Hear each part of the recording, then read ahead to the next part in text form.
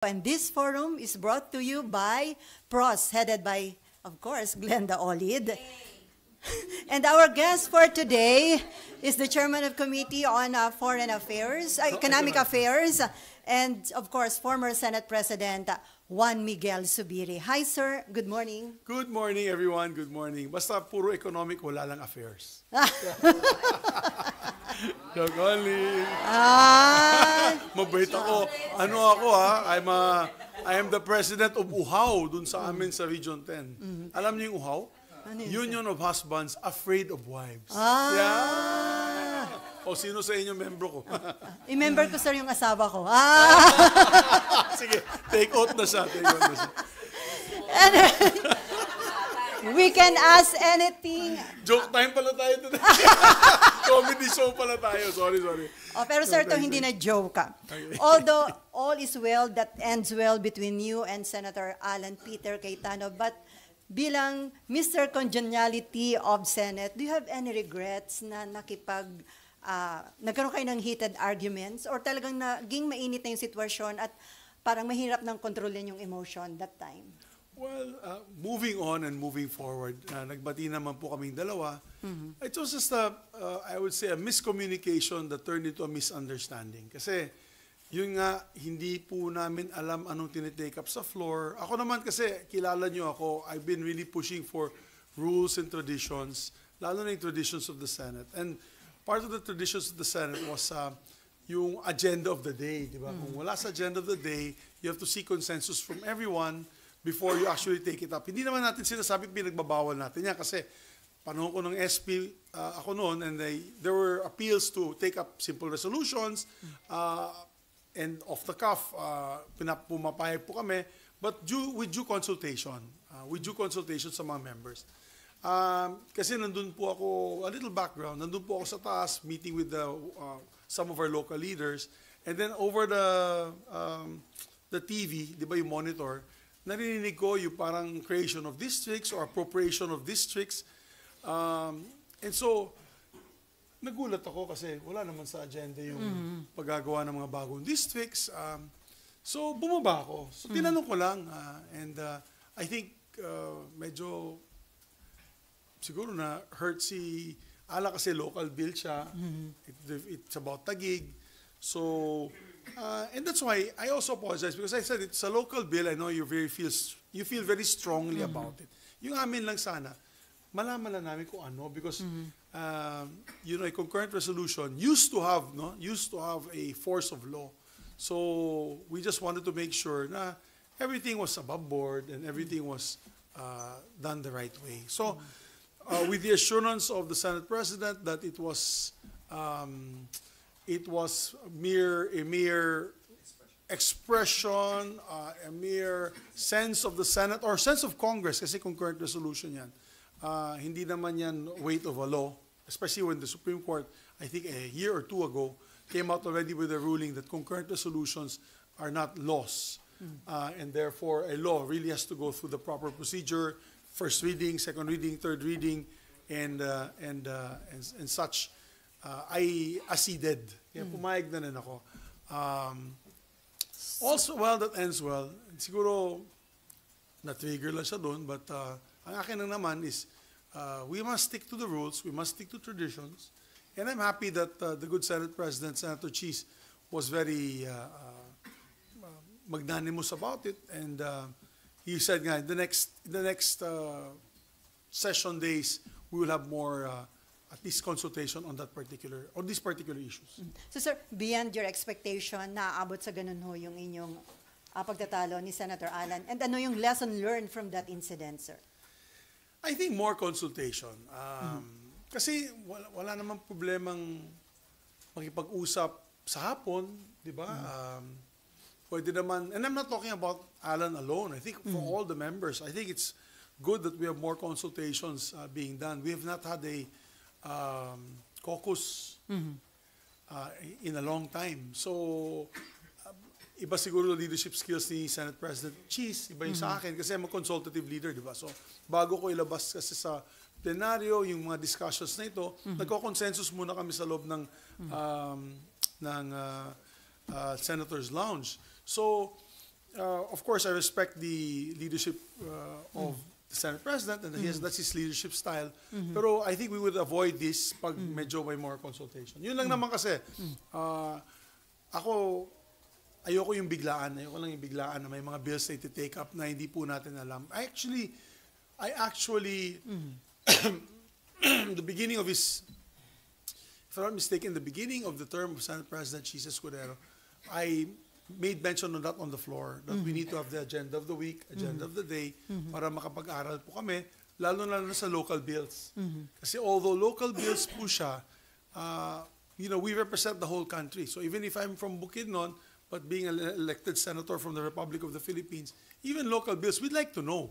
Kasi for example, baka additional holidays yan, working holidays, or bills that need budgetary requirements like creation of new engineering districts na navivito na nga ng Malacanang. So we want to be guided na these bills be told to us prior to taking it up on the floor na hindi po namin nalalaman. So maganda naman ang usapan namin ni Senate President Escudero, and he promised that with the majority floor leader, they'll make sure that this information is available to everyone. So we can expect more consultation na sir, pagbalik ng session para maiwasan yung ganitong insidente. I hope so. That was my appeal. That was my appeal to the leadership. Any related question, no more, about the heated arguments? Okay, Mayan. Sir, nakailang focus kayo since umupo si SPG? Wala pa. Wala pa. And you took this up with him after yung tussle ninyo in Center Did you ask him, let's have more focus or meetings before the session? Yes. Remember we had a huddle after our heated altercation on the floor. Nag-pause muna si Senate President Escudero. Tinawag niya kami sa isang kanto, sa harap, nag-uusap kami. Sabi nga niya sa akin, parang since 1998 na tayo magkasama. Ang tagal-tagal na natin magkaibigan, di ba? Ba't pa tayo mag-aaway-aaway? Sabi ko naman sa kanya, no, agree ako dyan, and it's not in my nature and character. Alam niyo naman ako, it's not in my nature and character na makipag-away. Sabi ko na sa kanya, maybe we could have more consultations about this. At least let us know when these bills arise so that we have an idea. Kasi kung nalaman ko lang naman na ganito nga ang issue dun sa Taguig, I would have supported 1,000% our colleague from Taguig.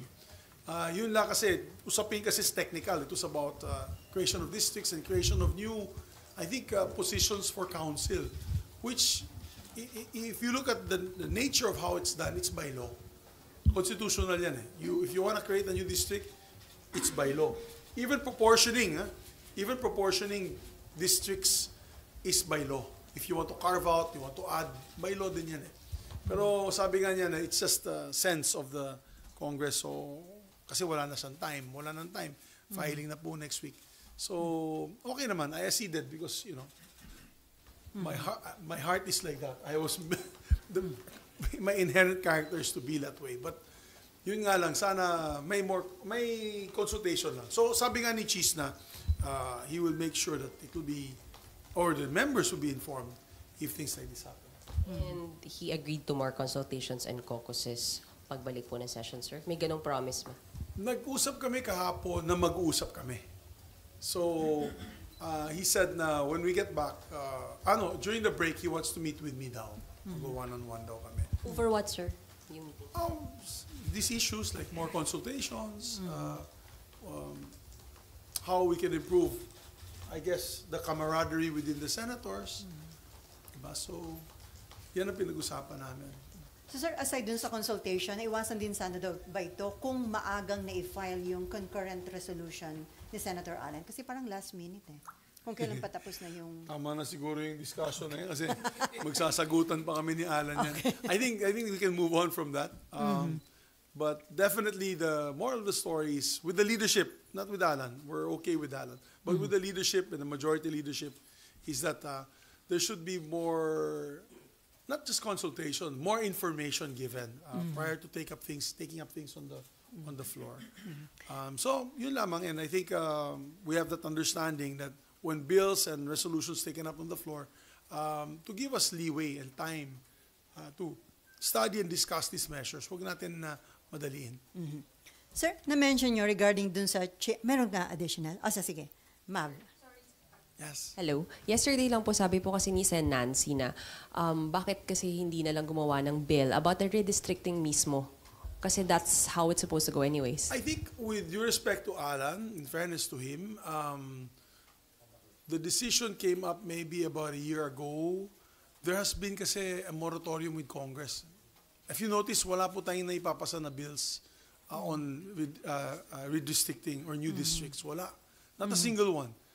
Since the coming this 19th Congress. I think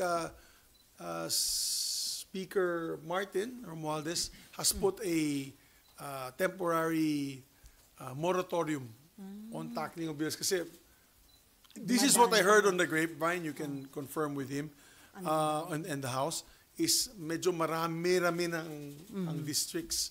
So I think they put I would say, a temporary moratorium, an undisclosed moratorium on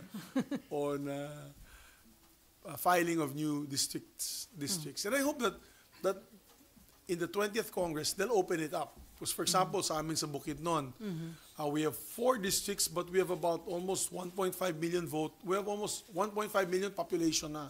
So we can add 1 more district sa province of Bukidnon. And so I'm hoping that we can do that next Congress. So, and many others, kasi lumalaki population natin. So hindi may iwasan yung creation ng another district. Correct. May darating din ng panahon, baka maging 400 yung congressman because of the constitutional requirement of 250,000, no? 250,000 population per district. Eh, lumalaki yung buong Pilipinas. So, I hope they lift that moratorium next Congress. At lahat ng proposed bill tungkol sa creation ng district nanggagaling sa House yun. Yes. That is treated like a local bill and thank you. It's treated like a local bill and definitely it has to emanate from Congress. Kaya nga yung amin, pag mag-file kami ng, let's say, creation of a new district, nasa Committee on Rules referral yan. It will be referred to the Committee on Rules. All local bills will be referred muna to Committee on Rules unless it's already approved in the House and transmitted to the Senate. That is the only time that we can transmit that to the committee in charge. Yes. So that's the reason why maybe si Alan medyo he asked COMELEC to figure out something, no? To figure out a formula para hindi naman ma-displace yung mga taga-Embo. So hindi madi-disenfranchise yung mga taga-Embo, sir? Well, that was his appeal sa resolution niya. So whether the COMELEC will... Yes. But if you ask, yeah, it's up to COMELEC to make that decision. Sir, you said yung issue regarding change of Senate leadership is normal every session break. Does it mean meron po laging nag-a-attempt or meron lang talagang nagpapakalat ng chismis? Alam mo, nung panahon pa nung majority leader po ako Senator Enrile pa. Nung panahon pa ni Senator Enrile, when I was majority leader, I think it was the 14th Congress, if I'm not mistaken. 14th Congress. And then, after which I became majority leader for Senator Soto, marami nang usap-usapin na... Laging gano'n. Naalala ko nung panahon ni Senator Enrile, may haka-haka, but there were no numbers. And I was a freshman senator, so hindi ko pa alam paano mag-react dito sa mga ganitong klaseng mga pangyayari. I used to weigh it down all the time with Senator Ed Angara, who was my mentor. And always says, ay naku Migs, palagi yan. Pag start of break, nagkakaroon ng rumors. I remember during the time of Tito Soto, Tito Sen, nung sa Farmally issue, na talagang matagal ang discussion dun sa Farmally, di ba? Nagkaroon din ng usapin ng coup at the time. I think maybe nobody knows this. Against former Senate President Tito Soto? Yes. I think... Kasi na-involve na dun. I just opened it. Kasi I just spilled something that was not in the public's eye before. But even during that time, hindi ko na babanggitin kung sino, pero may lumapit sa akin asking me if I was interested taking over the post of Senator Soto. Pero kayo mag-SP, sir. Yes. And I will not mention who it was, but I told them flatly no. I can't do that to my SP because as majority leader, you have the trust and confidence of the Senate President. So being his general on the floor, I declined. I politely declined. But even at that time, there was already, and alam ni Senator Soto yan, there was already moves to unseat him because of the very controversial, at that time, Farmally And na-involve issue. po some executive officials, sir. Yes. So, alam niyo na anong mangyayari doon. And But it didn't prosper because yung grupo namin, yung seatmates, solid kami sa kanya. At that time, the seatmates was 8. We were 8. Kasama dyan si Senator Gordon. Kasama namin sa seatmates. So, it was the 6 of us now, plus Senator Angara, which was 7, plus Senator Gordon, 8. So, solid yung grupo namin noon. And at that time, wala silang mabuo dahil solid yung 8. And I said, as long as we stick together, wala po mangyayari kay Tito Sen. And so, he graduated from the Senate in 2022. And then yun, ako na pong nag-take over. And then even during my time, after the PI, may usap-usapin na rin na, yung People's Initiative, may usap-usapin na rin na tanggalin ako. And then during the hearings of Bato, gano'n din, lalong umugong yung mga balita na tatanggalin din ako. So, it's a normal occurrence, guys. I think if you are Senate President, don't be too comfortable in your seat. As Senate President, you should always be ready at all times. To be replaced. To be replaced or to be, how do you say this? To respect the decision of the majority. Kasi to be replaced, pangit pakinggan eh. Even in place. Parang, I think the majority kasi, when you have 12 to 13, well, this case 13,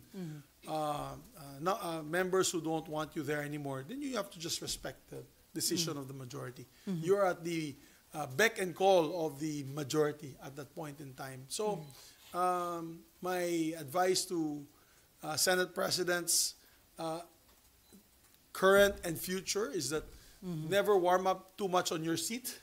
Never be too attached to your office, lalo na yung office sa taas. Kaya na yun, wala pa akong opisina, napagawa pa ako ng opisina. Naging squatter po ako sa sarili nating tahanan.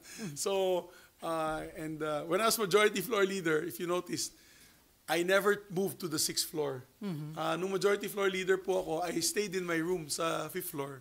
Kasi alam ko at anytime, pwede ka na matanggal, diyan ka lang sa opisina mo sa 5th floor. So, sir, yung advice niyo na yun sa sinumang Senate President ay based sa inyong naging experience? Yes. Just do a good job. I always said na, alam mo, sabi ko palagi na, the Senate presidency, primus inter pares yan eh. You're only the first among equals. In other words, lahat po tayo ay equal. Ano ka lang, nangunguna ka lang, pinili ka lang bilang Senate president. But as fast as they give it to you, it's also that fast they can take it away from you. What is important is your steadfast conviction on how to help the Filipino people at that particular short period of time. Paano natin matutulungan ng taong bayan, yung mga adikain natin, yung mga advocacies ng Senado. And of course, they have to protect also the image of the institution. Napakahalaga yan. Yun nga, sir, is it bad or good? Makabubuti ba ang makakasama sa imahe ng Senate bilang institution na laging may rumors? Kaganyan, konti pa lang o may clip pa lang yung pamumuno ni Senate President Escudero, pero lagi na lang may rumors ngayon, sir. Ano yan, sabi ko nga, katulad sinabi ko kanina, it's an occurrence every break time. Pero as far as I'm concerned, wala naman ako nakikitang papel, wala naman nakapirma. So, the Senate President, walang kumakausap sa akin. The Senate President should just continue focusing on his work at hand. And I think, I appreciate his answer na sinasabi niya na trabaho lang ako at kung ayaw na nila sa akin, wala namang problema. You know, it was very being very objective that way, not subjective. So, we appreciate that with the Senate President. So, we just continue our work. We just continue. Malapit na rin yung eleksyon. For example, pagbalik natin, budget na po siya. We have about maybe 1 month till we tackle the budget. After that, babalik kami ng January. Into February. 3 weeks lang yun. 3 weeks lang yun. We come back second week of January. We finish first week of Feb. Break na naman yan ng 2 months siguro dahil sa kampanya. Yeah, so babalik kami ng May. I think after the second week of May, third week of May, after 1 week after the elections. And then we have only 2 weeks of work. After that, handa na po tayo sa bagong 20th Congress. Yeah, and also leadership. All bets are off kasi may pagdating sa Senate presidency at the time, all bets are off because you have a set of 12 new senators. Yes. So yung 12 new senators, pipili talaga yan ng bagong Senate president. It could be Senator Cheese or it could be anyone else. I mean, you have incoming senior members like Tito Soto, I'm sure will win. Senator Ping Lacson, I'm sure will win. So you have incoming, of course, old-timers. I don't want to say they're old, but mga veterans. Veterans, makapagalitan ako ng talaga. Mga veterans na babalik dito sa Senado. So, may follow-up question. Sir, isa lang. May usapan kayo sa seatmates group na ganon na should there be any talks of a coup, you will not support it? Because anyway, mag-election na rin naman a few months from now. May ganon ba? Wala naman kaming usapan ng ganyan. Pero ang usapan namin is all for one for all. So, we stick together. The 6 of us. We'll continue to stick together. And your group is satisfied naman? Nakakalata nga di ba, yung pag-accept ng Legion de Honor ni Senator Lauren. Lahat na nagbigay ng speeches, seatmates. Tapos kahapon, seatmates din lahat eh. Yung sa JIL. JIL. Seatmates din. Siyempre tumayo at nagbigay po ng suporta. So all for one for all po kami. Meron pa, Mean? Okay. Thanks.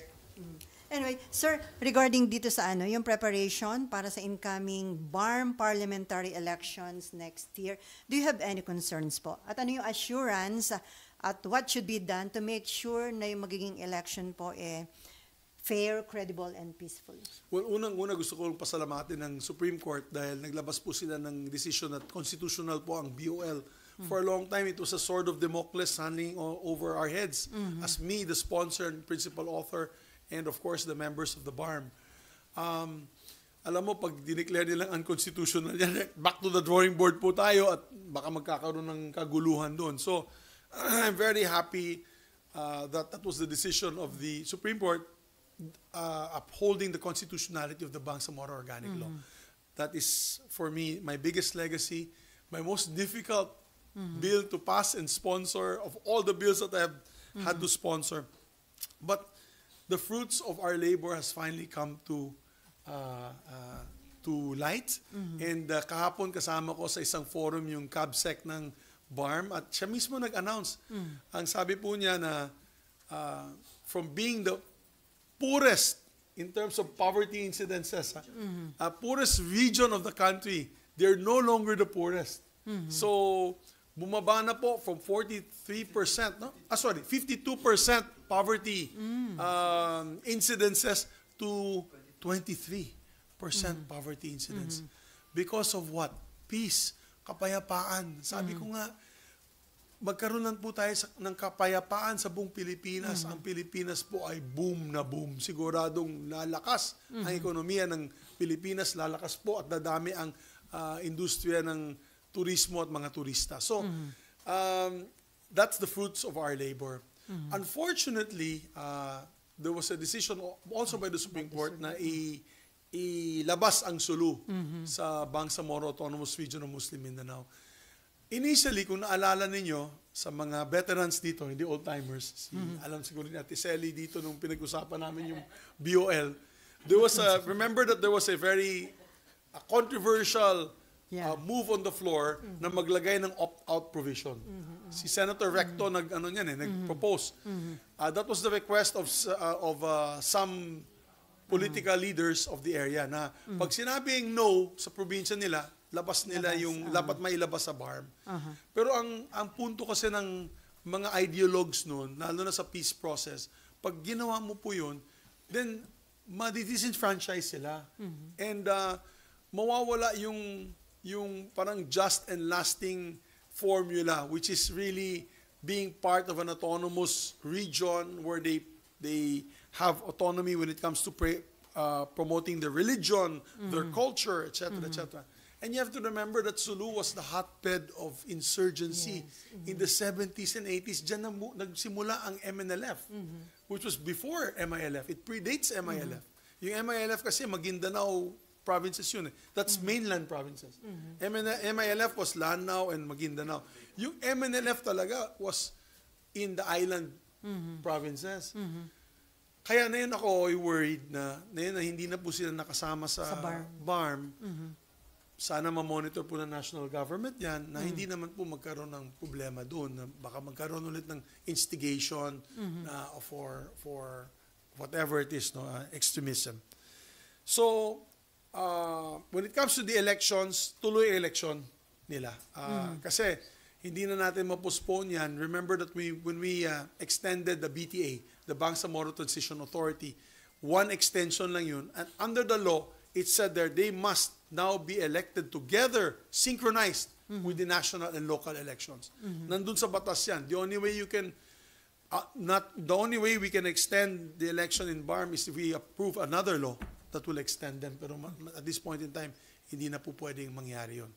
So, magkakaroon ng election. Ang only problem is, disenfranchise po yung 7 seats, yung 7 parliamentary seats ng Sulu. Because under the election code of the BARM Parliament, 7 allocations yung Sulu. 7. Right now, under the BTA, they have 13 representatives from Sulu.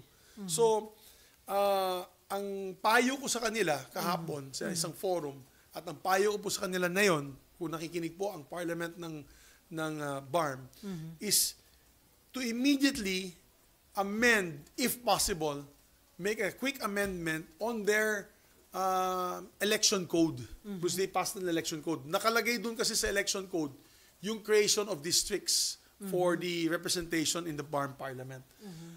That is not a creation of the BOL. The BOL granted the BARM Parliament to do that. So let me be clear.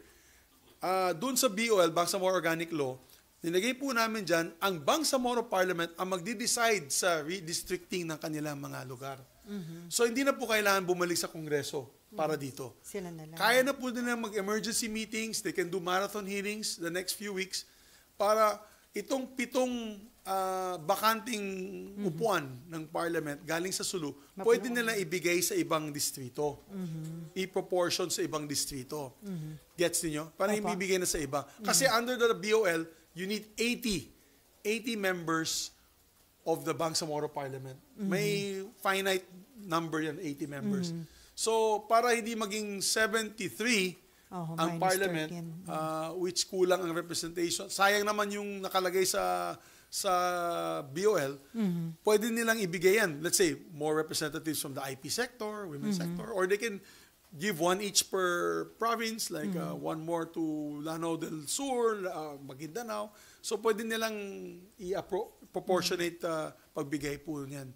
Proportionate to these other sectors. And, of course, geographical political units.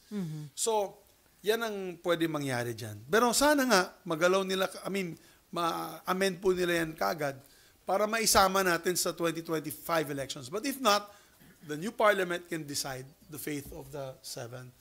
Of course, they'll have to come up with an amendment to the election code. Kung masyado ng controversial na yun, i-amend yung election code nila. Pero sir, may commitment ba yung BARM Parliament na magkakaroon sila ng gagawin nilang ganong amendment, yung quick amendment sa election code nila? I have not spoke. To be honest, I'll be lying to you if I gave an answer. So hindi ko pa sila nakakausap. Pero feeling ko, yan ang direksyon nila. Feeling ko yan ang direksyon nila. No choice din sila. Hindi naman po pwedeng 73 lang po ang parliamentarians ng BARM Parliament. Anong implication nun, sir? Kung hindi 80 at minus yung 7 ba? Well, sayang naman yung 7 seats. Okay. Sayang naman. They can have more representation for the different sectors. Sayang din yan. And lilit po yung representation ng geographical political units. Kasi as is yung if I'm not mistaken, 39 ba? Ilan? 32 are allocated to legislative districts, 8 for sectoral representation, and 42 party lists. So, yung voice of the people, yung direct voices of the people, makukulang dun sa parliament. Kasi syempre, these are elected in these geographical political districts. Yes. Po ni Chairman George Garcia na hindi naman kailangan punuan yung 80, pwedeng 73 lang. Tanggalin na lang muna yung 7 from Sulu. But you would rather na they fill up the entire 80. Yes, because the Bangsamoro Organic Law, which is the Bible, which is the Quran. Yan yung constitution nila yan eh. That's their constitution, that's their guide. Requires 80 members of parliament. So, but Chairman George is absolutely correct. I will not disagree with him. Pwede po for these purposes, for these elections, pag hindi po na-amend yung kanilang electoral code, they can proceed with the 73. And then after which, they can amend the electoral code and baka sa 2028, ma-fill up na po yan. Or they can do a special elections. They can conduct a special elections for the 7 parliamentary, 7 seats. And also, for those people, kasi hindi naman, hindi naman malaki yung agwat ng yes and no sa Sulu. Buti sana kung 200 yung yes to BARM and 300,000 yung no, Slim then we would understand. Pero slim kasi yung margin. About 130 plus thousand yung nag-yes to BARM, 160 plus thousand yung nag-no to BARM. So, dikit pa yun. So, ibig sabihin, almost half the population of Sulu still want to be part of BARM. Now, to do that, they can go to Congress. The people of Sulu through its representation, kasi, alam mo, nung nagkaroon po ng plebiscito, 2019 yan, 2019. Okay. Since 2019, medyo mainit pa yung usapin ng opt-in, opt-out dun sa BARM. Kung gusto nila pumasok o lumabas. From 2019 to 2024, napakalaki na po ang pondo na ibigay ng BARM sa Sulu. Because of the block grant. As a matter of fact, it was enumerated yesterday by Cabsec Pendatum.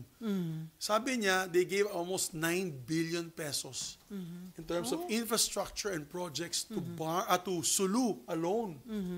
Sulu, and they had 5,000 employees under, imagine that's 5,000 families under BARM na mawawala na po dahil sa desisyon ng ating Supreme Court. For example, yung teachers, yung nagbabayad ng sweldo nun, BARM na. So babalik po yan sa Region 9, DepEd. So kaya kausap ko din si Sani Angara, paano natin matutulungan yung mga Sulu dahil kailangan i-reabsorb ng DepEd. Buti na lang, budget hearing na yun, kailangan i-reabsorb ng DepEd yung 4,000 of that 5,000 teachers, of the 5,000 employees of BARM, 4,000 of which are teachers. So parang feeling ko, at this point in time, medyo nakita nila na may advantage na makasama sa BARM.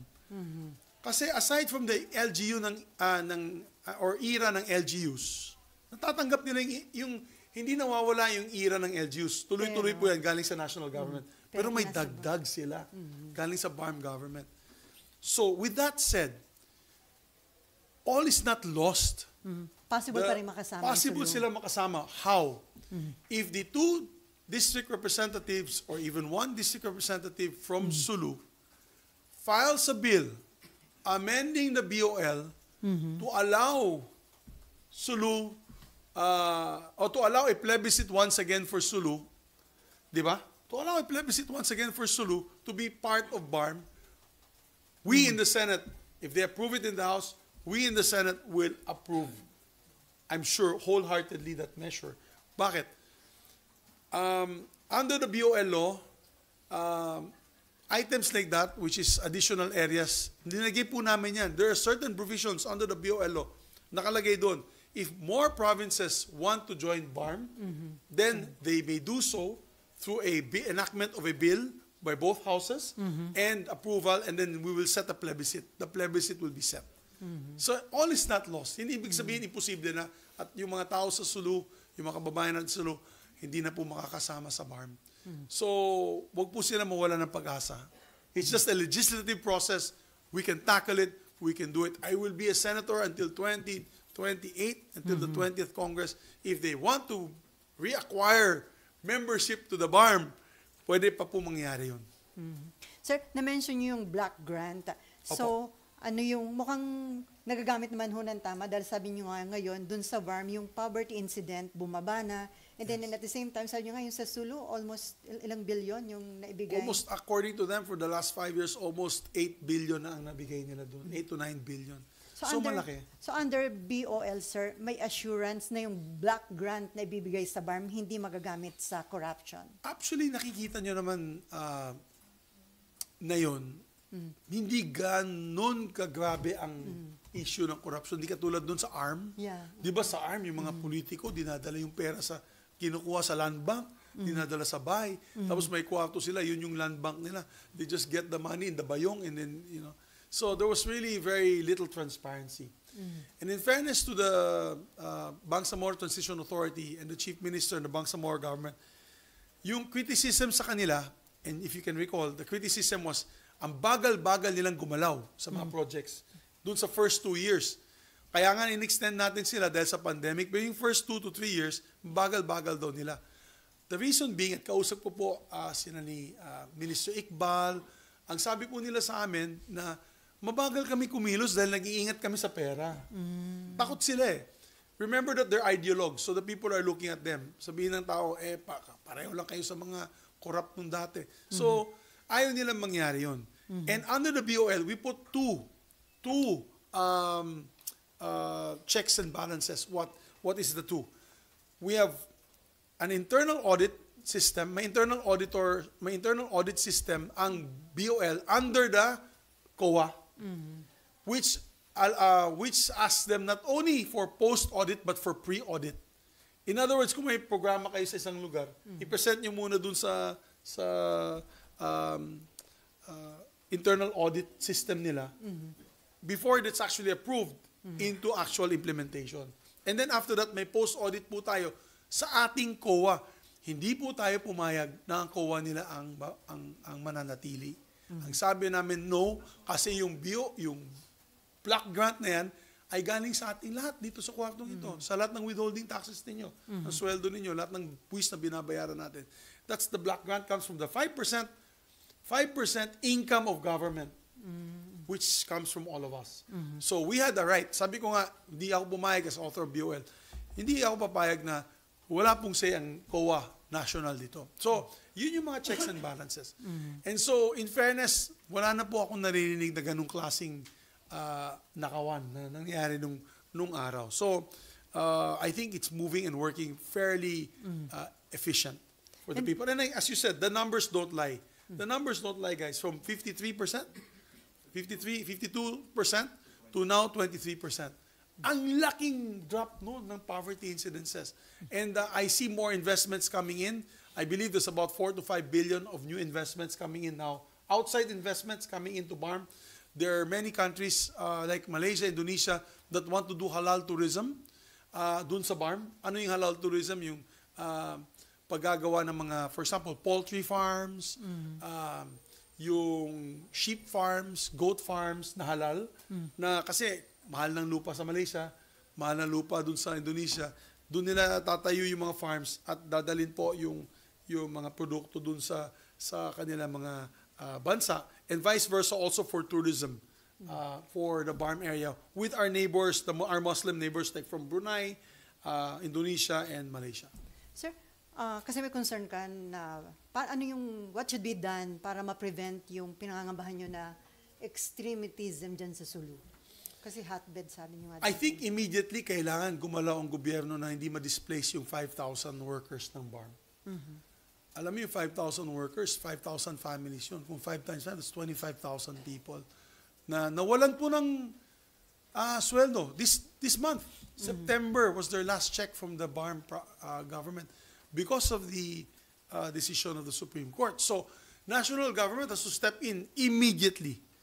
As a matter of fact, sa plenary debates dito, tatanungin ko sa mga department na yan, lalo na sa DepEd, sa DA, DSWD, yung mga ayuda programs nila, kailangan mag-set up shop muli sila dun sa Sulu. Kasi, and take over nila yung mga na-displaced na mga workers in these different agencies of BARM. Kasi BARM may ministry may Ministry of Social Welfare and Development. Yan yung kanilang DSWD. So nung nawala po yung BARM, nawala din po trabaho yung mga Ministry of Social Welfare and Development. Sana ma-absorb ng DSWD yun. Yung teachers, 4,000. Ang nagsisweldo nun, BARM. Ngayon, national government. Sir, ito naman, yung Department of Budget and Management has released 1 billion pesos to compensate victims of Marawi siege. Bilang taga Mindanao, magandang development ba ito o maliit lang yung 1 billion? Maliit lang 1 billion, my dear. I think ang dami pong ilang tens of thousands ang na-displaced nung Marawi incidents. I would have wanted to see double the number, double or triple the number. But we're thanking DBM Secretary Mina Pangandaman because she's from Marawi. She's from Lanao. Maranao po siya. She's from Lanao del Sur for at least giving the initial fund of 1 billion. But hopefully, in the next coming years, parang MICA multi-year release ng multi-year allocation at madadagdagan pa sana yung pondong iyan para magkaroon po ng just and lasting compensation for the Marawi siege victims. So, konti lang makikinabang dun, sir, sa 1 billion? Mag-compute tayo at how many families were displaced and homes lost, sa tingin ko medyo payat pa yan. Pero, pasalamat pa rin kami kay Secretary Mina na bilang isang Maranao at taga dyan, ay nag-release po sila. Last year, it was even smaller. I think the previous years, hundreds of millions na yan, a couple of 100 million. So at least now being 1 billion, it broke the billion mark. So I hope that next year it will be even more. Sir, I heard you have a book regarding Bangsamoro Organic. Yes. What is this? Siyempre, invited kayo niya na we wrote a book together with my team. Ito po yung talagang hirap na dinaanan namin sa pagpasa po ng Bangsamoro Organic Law.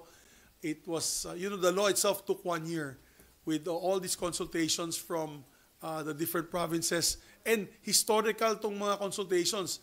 Why? Because it's the first time na 8, 9, 10 na senador ang nandun.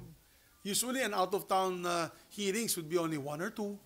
Pero ito talagang 10, I think in Zamboanga we were 10 senators at that particular point in time. So it goes to show how important we felt the peace process was for Mindanao.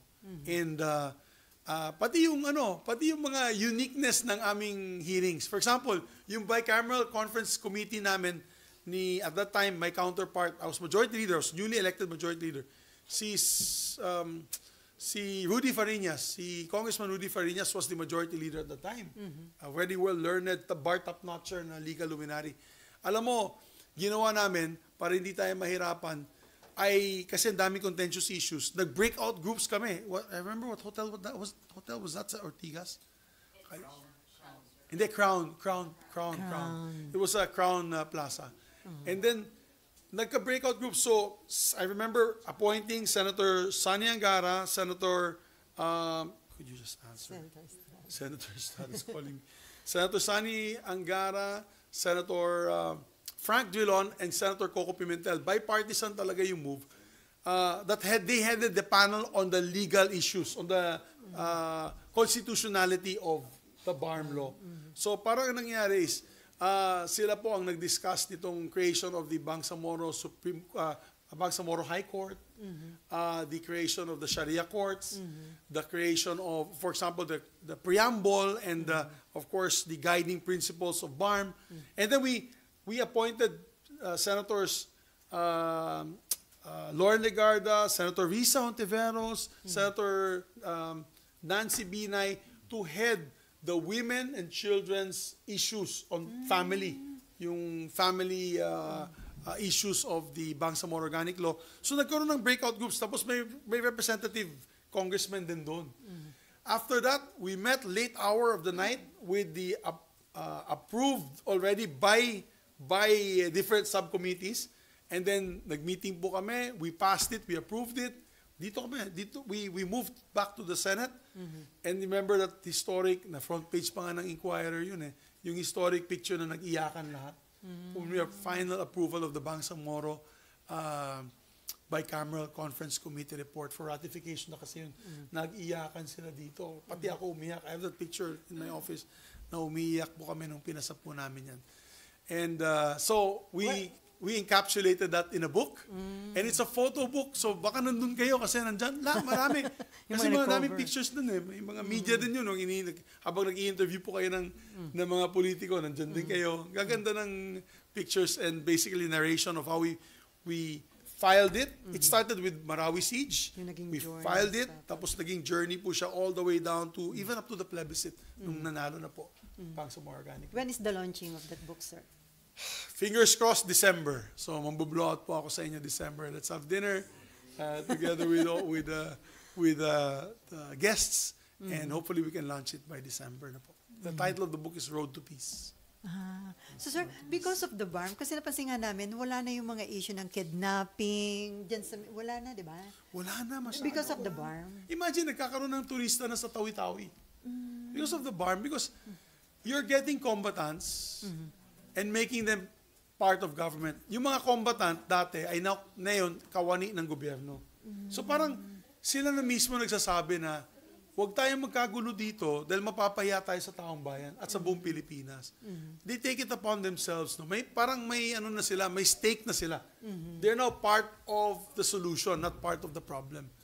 Kaya yung dating siguro yung dating mga armed elements ay ngayon sila na po ay member ng PNP, member ng AFP, sila ay member ng BARM government, nasa BGMP na po sila.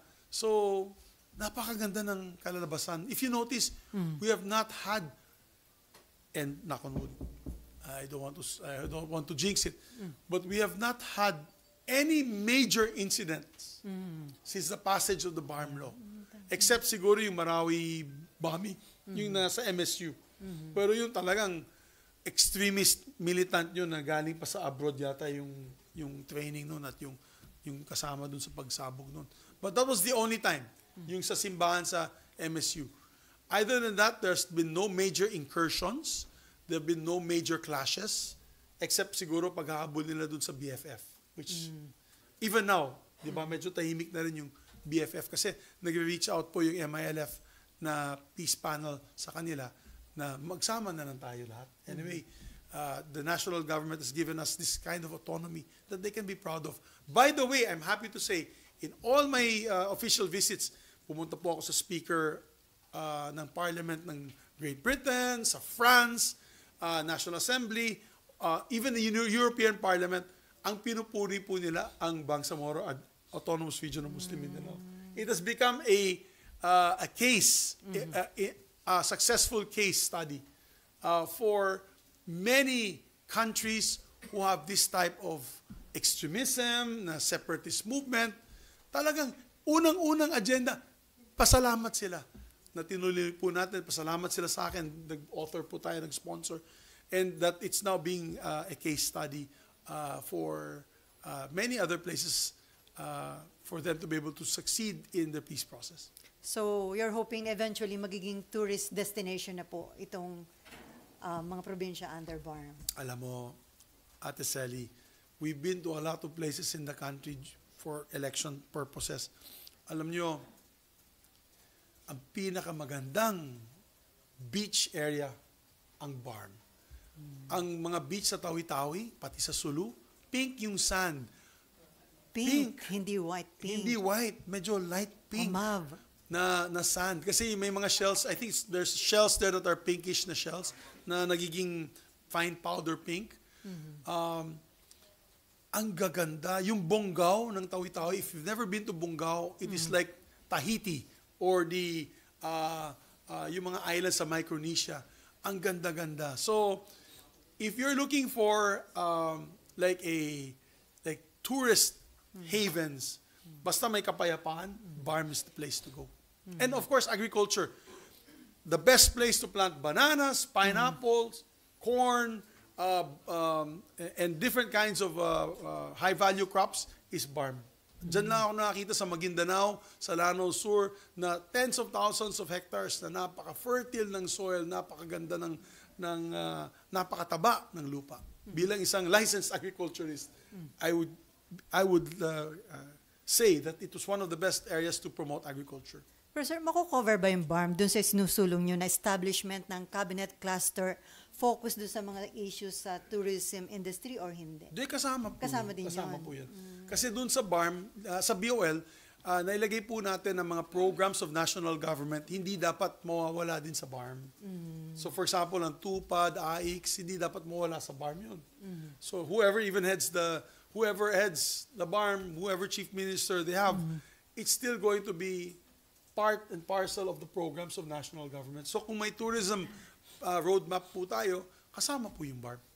Kasama po yung BARM. So sir, anong open ba yung Malacanang to create a cabinet Yes, cluster? ang balita sa akin ni DBM Secretary Mina at Senator Ralph, when I followed up with them, the President's very open to it. So actually, mamaya pupunta po ako sa Malacanang sa signing ng ating Agricultural Smuggling, Anti-Smuggling Act. So bubulong ko ulit kay Presidente na kung pwede mag-conduct po siya ng cabinet cluster for tourism.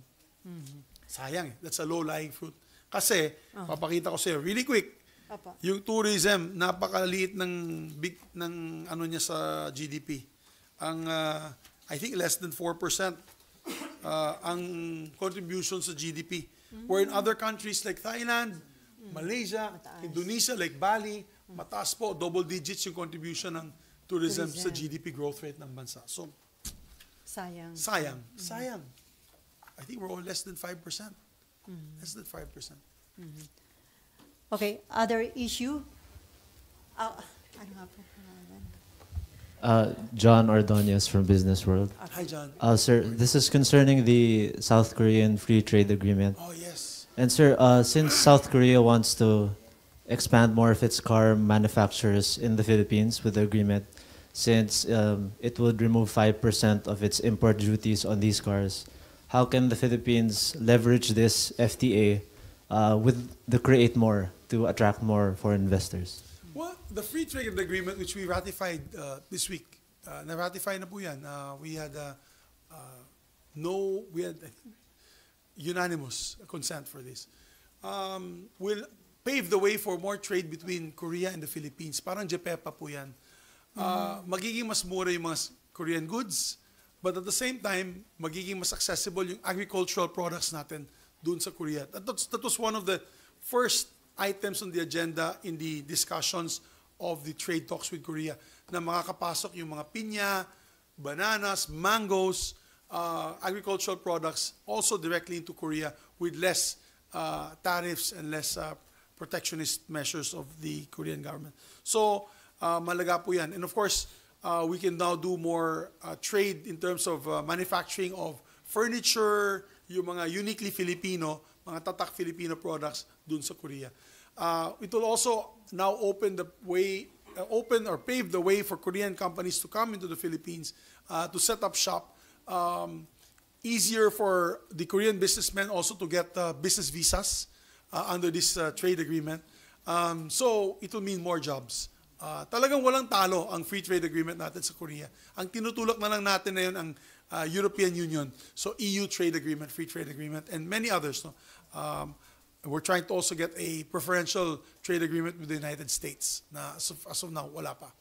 So on the Create More, I'm happy to announce, because of the Create More discussions, it bore fruit already. Ang dami na pong Japanese companies na papasok sa atin, yung mga Japanese companies na nandito na, that were here, that wanted to relocate. For example, Itochu, who owns Dole Philippines, that actually employs 50,000 Filipinos, because of our amendment that as long as you are an export-oriented company in the Philippines, that does not need to be located in an IPA, which is like for example Clark, Subic, Apeco, Cesa, at nasa labas po kayo, katulad ng Del Monte, Dole, and other companies, you will be also subject to the same, almost the same, no?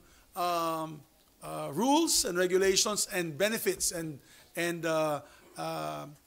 I'm looking for the word, mga incentives that are given to the ones located in the IPAs. So, because of that, hindi na alis ang Itochu. We had a lunch, binuot nila ako sa Japanese lunch last week. Tuwang-tuwa po sila. And they said that they are so happy that they want to expand.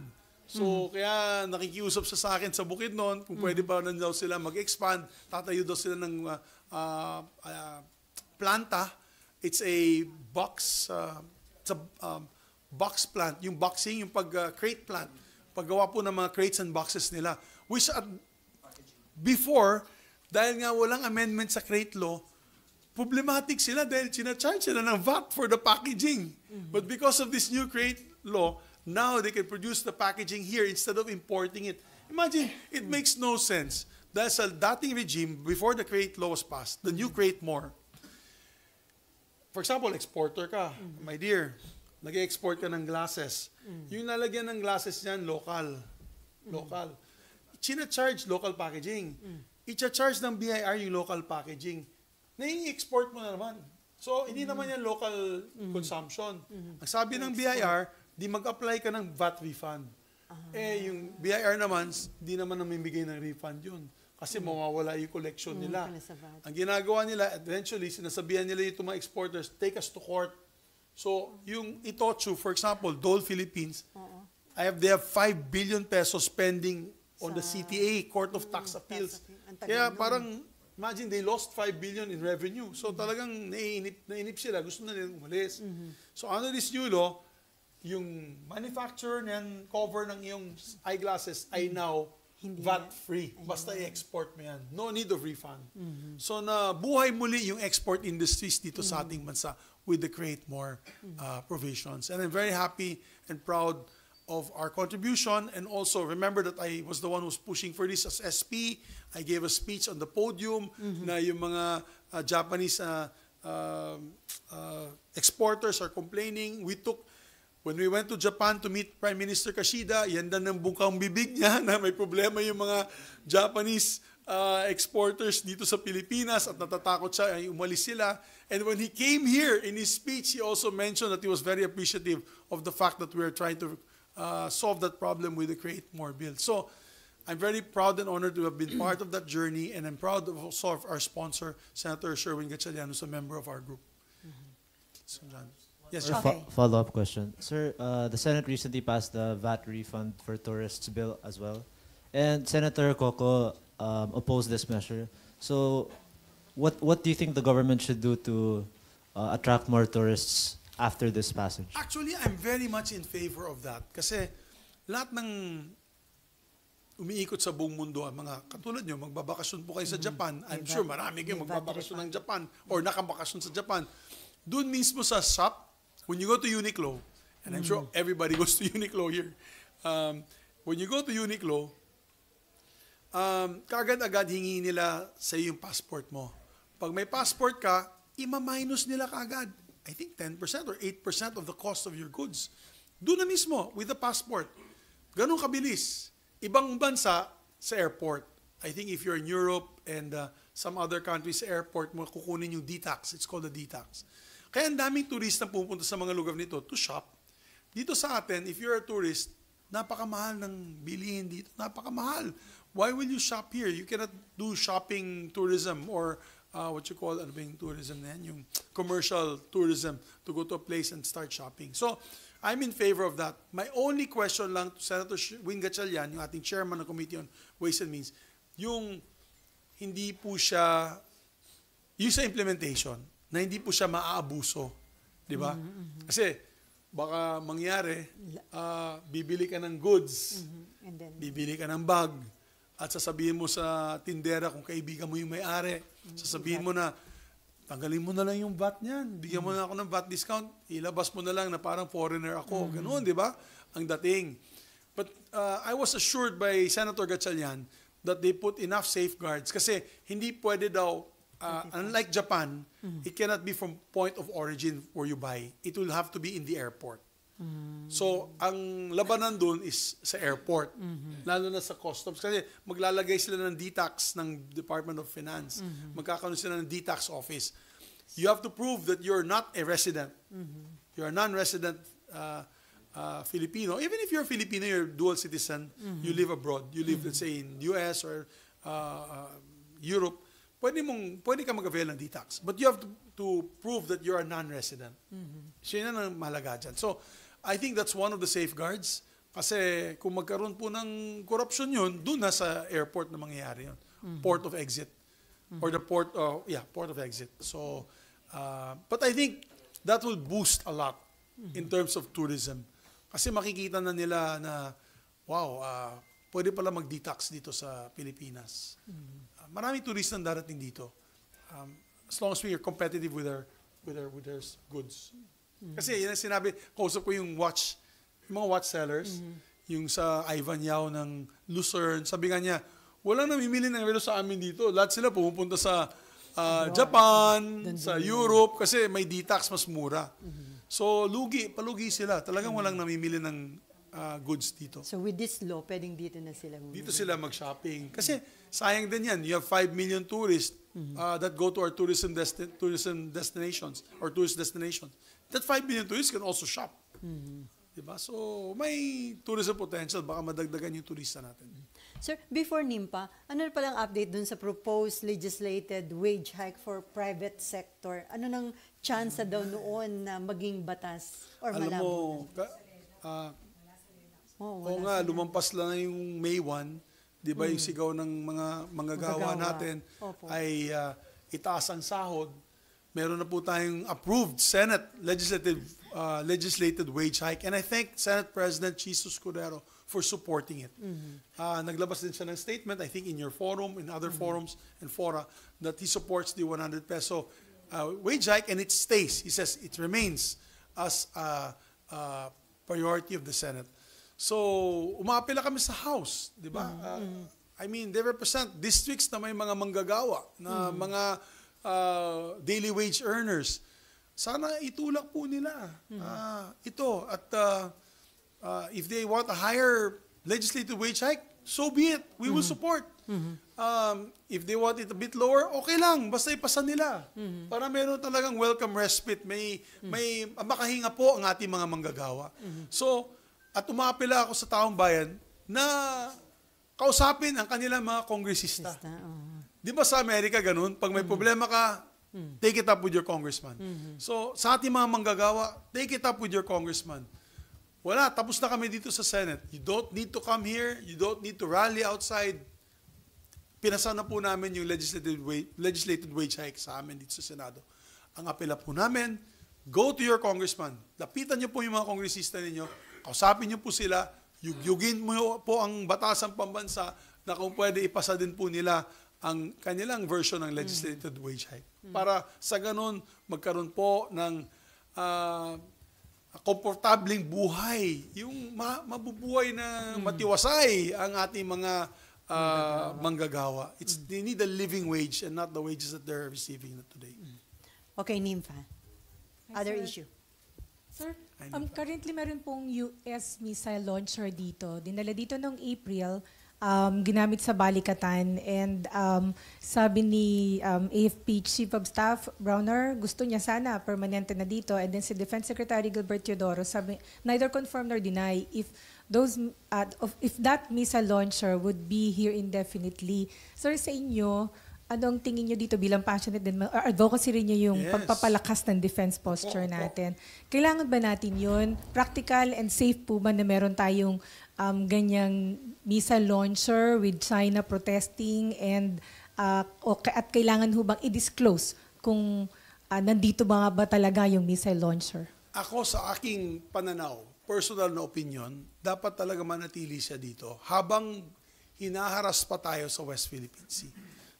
Habang lumalapit ang China sa mainland Philippines.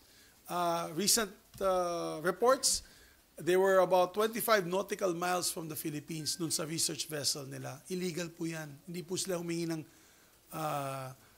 permiso sa ating bansa, or at least coordination sa ating officials ng ating bansa. That could have led to a misencounter. That could have led to a very dangerous situation and tense situation sa West Philippine Sea. habang ganun ka-provocative ang China, then we welcome all the support.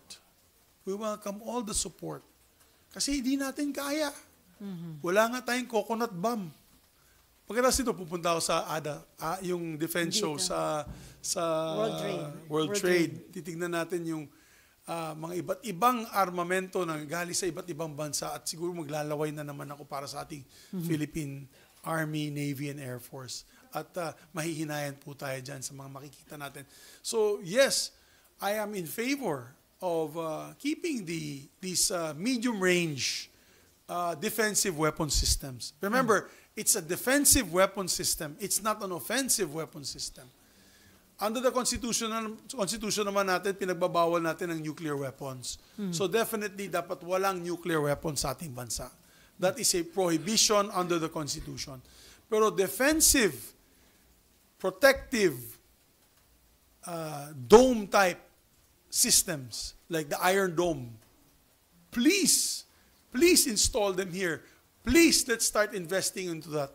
Nakita po natin yung Iron Dome na nagpo-protect na yun sa Israel, di ba? Sa mga missiles from Hezbollah and Gaza, from the Hamas. So, nakakatulong po protektahan ang kanilang bansa. So, at this point in time, with due respect to our neighbors, China, as long as they do not stop the provocative actions that they are doing in the West Philippine Sea, I am in favor of retaining defensive missile systems in the Philippines as a deterrent for any future provocative action. Sir, dapat ba maging transparent din ng gobyerno natin? Sabihin kung nandito nga yung missile Pero actually, Nympha, last budget, di ba, kaya naging issue sa akin yung bukol-bukol dyan sa budget na yan. Naging issue sa akin dahil naglagay po tayo ng almost 12 billion sa AFP and Coast Guard. And part of the 12 billion was actually missile systems. Protective missile systems, anti-ship and anti-aircraft missile systems.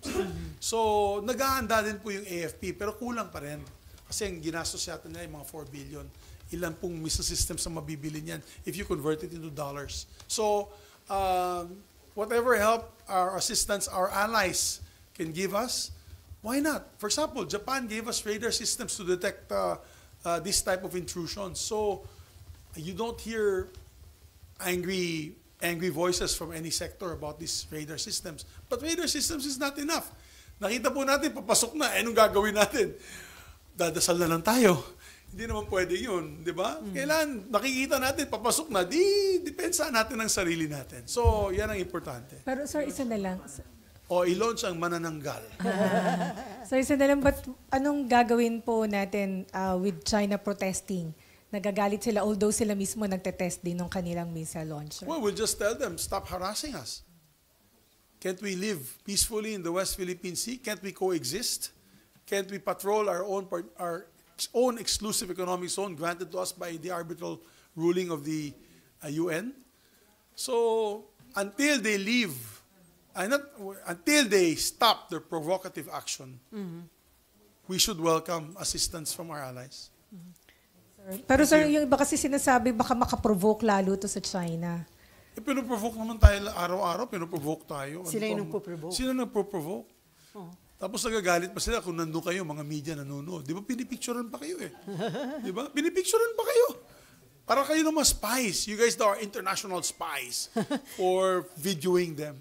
Kalokohan yung mga accusations nila. Before Robert, so sir, dito nga sa nangyayaring tension sa West Philippine Sea, conforme pa ka ba na binawasan daw yung proposed budget para sa AFP modernization program for 2025? I'm extremely upset and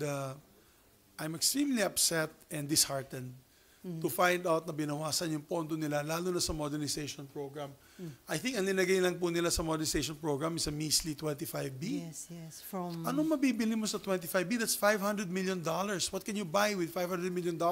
Yung aircraft systems na kailangan natin is, I think, $20 to $30 million per aircraft. So, 12 aircraft alone is ubos na po yung 25 billion sa 12 aircraft na kailangan po natin barko. Yung Coast Guard kailangan nila ng malalaking barko. Kailangan nila ng offshore patrol vessels. When I say offshore, pwedeng mga isang buwan na nasa dagat. Kasi yung maliliit na patrol boats, kailangan nila bumalik palagi, so napakamahal ng gastos sa gasolina at crudo. So, 25 billion is a pittance. I hope that the Senate, with the leadership, can step up the funding. Maybe match what we gave last year. Di ba? Kung kaya nila magdagdag ng 10 billion pa for the 25 billion for their anti-hacking, yung sa cyber-hacking units, yung mga additional missiles, aircraft, and ships for both Coast Guard and the Navy. Okay, Robert. Sir, good morning. Your reaction lang, sir, and comment. Ngayong umaga po kasi during sa alyansa ng Bagong Pilipinas na nilaunch po ni President Marcos, pinakilala na niya yung 12 slate niya na bubuin dahil nga po alyansa, iba-ibang partido nang galing. Kasama po dito yung mga nakasama na ninyo before dito sa Senate, si Tito Sen, si Senator Manny Pacquiao, si Ping former Lacson. Senator Ping Lacson. Lacson, Senator Lapid. Your reaction to this, sir? No, I welcome that. Alam mo naman, I'm an ally of the President, so wala naman po akong problema dyan. I've worked with all of them. Di ba? Kasama naman natin sila dito. And we're excited to see the outcome of this 2025 elections. And hopefully, makakabalik po sila lahat. Lalo na yung mga incumbents na nandito po na yun. Sir, may mga susuportahan ka ba endorse na mga senatorial candidates? Siguro sa Mindanao, tsaka sa... kasi meron po kaming sugar block, yung mga sugar producing areas, which is Negros, parts of Batangas, and Iloilo, and Panay Island. They're asking, tumatawag sila palagi sa akin kung mag-endorse po ako ng naisusuportahan nila. Of course, I'll be endorsing some candidates. But I'm not at liberty to say which ones at this point in time. Some are re-electionists, sir. Oh, yes. Yes, some are elections. Mean. Sa mga endorse kasama si Erwin Tulfo, tapos nag-declare rin si Ben Tulfo kahapon. Hindi ba ano yun? Alam mo, problema kasi walang clear prohibition wala po tayong batas sa anti-dynasty. So, anyone at this point in time is welcome to run. It is not unconstitutional well, it's not unconstitutional because there's no law yet, so it's not illegal. But of course, eventually we should come up with an anti-dynasty measure kasi eventually it would be good to have these type of reforms in the system. But I have no problem with Erwin. I worked with him when I used to be in the morning show ABS-CBN. Dati, sa Umagang Kay Ganda. Sama ko siya. So, matagal na kami kaibigan ni Erwin. And Ben, alam mo yung pamilya Tulfo, kaibigan ko sila kasi si Mon, yung Kuya Mon nila, kasama ko sa martial arts, sa Bakbakan. Black belt sa amin yung si Kuya Mon. So, I have no problems with any of these people running at this point in time. Wala naman tayong problema. Pero sir, maganda ba sa image ng Senate na parang sabi niya, kamag-anak incorporated? Mamano ako. No comment, ha? Papaaway pa ako dito. Okay, Mean. Hello? Yes. Sir, usad ako sa budget kasi sir, pumasa na po kagabi sa House, pero ang laki ng budget cut dun sa OVP. Where does it stand here in the Senate? Ibabalik niyo ba yung na-cut or nabawas na budget sa OVP, sir? We'll wait. Who's handling the OVP budget? Is it Senator Poe. Senator Poe? We'll wait for the decision of Senator Poe on what her plan of action will be. So we have several colleagues that already said that they want to increase the budget allocation. I think it's Senator Joel Villanueva and Senator Jingo Estrada. So we'll just wait for the final outcome and we'll be discussing it on the floor. It's too premature at this point in time to say what should happen and what will happen. Pero sir, sa inyo sir, will you move na ma-increase? Kasi anyway, umattend naman si VP dito sa House kasi sir, mukhang yun yung contention nila, hindi siya umaattend doon sa mga In budget. fairness, dito nag-attend po siya and she answered questions raised by some of our senators. She was very engaging with the senators, so walang problema. Kaya, so hintayin ko lang yung decision ni... I think the appetite though amongst the senators is to increase her budget a bit. Yun yung sa usap-usapan sa lounge. Increase from... The appetite is of the senators. I'm not saying me. I'm saying the discussions on the lounge is to increase ng konti yung budget ng OVP. So yung 2 point something billion, dagdagan pa? Increase from net o yung ibabalik nyo lang? Hindi. Yung 700 million na yung 700 million na inapprove ng House, darating sa amin yan 700 million eh. 700 million. So yung appetite ng ibang senador dito sa Senado is dagdagan pa ng konti. By how much? Wala pa. Ay, hindi ko masabi yun. Yan ang usap-usapin lang ng nandun. Hindi ko nakausap. And the best person to ask there is the chairperson of her or the chairperson of the Finance Committee, which is Senator Grace po. So sir, ang mangyayari niyan, pagdating sa BICAM na lang, aayusin kung magkaiba yung... Magkakaroon ng difference sa BICAM, so difference of opinion. Again, the best person to answer that is Senator Grace po. So dapat ba umatay dito si BP para hindi magkaroon ng katulad ng issue like sa House? Di ba sa pag-plenary, I think she'll attend here. I think she'll Dito attend sa here. Senate. I think. Mas, Of course, I don't want to guess anything. Baka she won't attend. Yung pagalitan nyo ako na hindi pala nag-attend. Ako na, I think she might attend here. Yeah, last year she was here. But we'll see. sir, enough na basis ba para ipanawagan na mag-step down sa position si BP yung hindi niya pag-attend sa House? Hindi naman tama siguro yan. I think it's her prerogative. She was selected by 31 million Filipinos. You know, as she said, she will respect the decision of Congress on her budget. We'll leave it at that. We'll leave it at that. Okay, any more question? No more? Thank you, guys. Gutom na sila. Gutom din ako. Hindi pa ako nagbe-breakfast. Gusto namin, May sir, fasting ako, makapunta fasting. sa mga sinasabi mo magandang beach sa bar. Oo, punta tayong tawi-tawi. Sige. Set ko, gusto mo? Pero sasakay na naman tayo Yung ng may military pink plane. sand. C-130 na naman. Sorry, C-130 na naman.